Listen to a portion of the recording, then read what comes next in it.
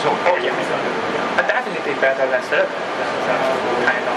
The conversion factor, if I was a fab plant and I'm laid out through silicon, how hard is it for me to transition into something? You mean using silicon? Switching from silicon to gallium arsenide, if I was a fabricator. Is it a whole change of my universe? Is it something that I could transition into incrementally? Because our technology, the big advantage of is the processing and the structure is very similar to silicon. Because the silicon is a disadvantage. Silicon, of course, you put billion dollar to shrink the scale, to shrink the feature. It's very mature.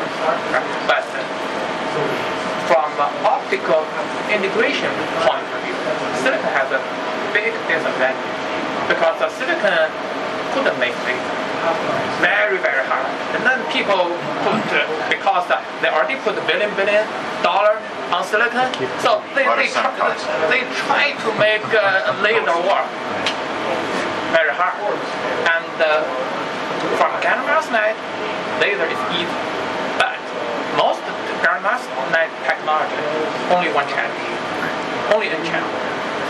Or, because the P channel they couldn't make. That's a bottleneck. That's a big advantage. Big disadvantage. Because they just couldn't make it. But you can do it here, though. We could. You see here. There's the result. It's N channel. N channel and P channel. We can make it work. And now we can then we just wait for the laser. Just wait for the laser. So who else is working on this? Who else? For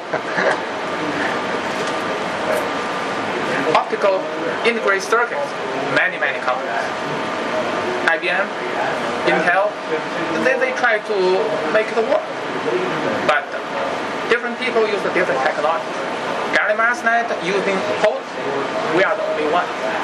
We are the only one to make, because we are protected by our patent, and not because Jeff spent, I think he started about early 90s. So we have a 20-year experience.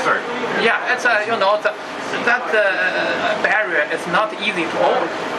It's regardless of who you are. Yeah. 9 women make a baby in 1 month. Yeah. Only for growth they need multi-year to figure out. Multi-year, because that's in the Bell Lab.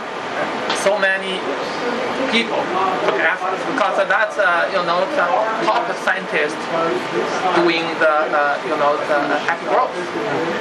They spend many years to figure out, and then we migrate to here. We of course we modify their technology. Now we can, because over there it's N-channel no problem, P-channel it's a little tough. Now we solve that. We can get complementary, and now it's almost same as silicon. We can use the silicon once we figure out. We can use the silicon technology, the silicon equipment. That's because you want to scale up. Not easy to use the unmatured equipment. Right. No problem.